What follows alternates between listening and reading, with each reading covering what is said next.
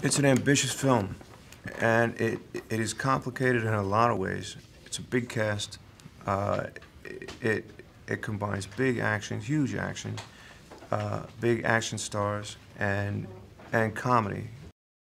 It's funny, it's entertaining, there's huge action in it.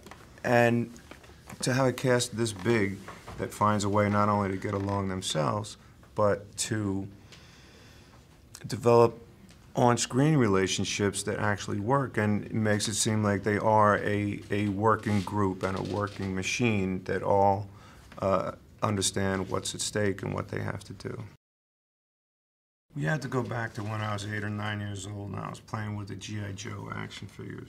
And in, whatever it is, excuse me, 45 years or however many years it's been, G.I. Joe never spoke. You never really got that. And it's an honor for me to play General Joe Colton, the guy that put this G.I. Joe squad together. And I had a ball working on this film. And we want to do another one.